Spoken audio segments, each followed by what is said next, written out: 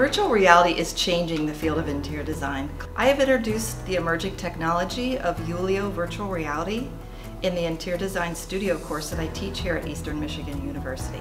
I've introduced it so that the students can have an immersive way to critique their own designs. At the junior level, the students design corporate spaces approximately 12,000 square feet.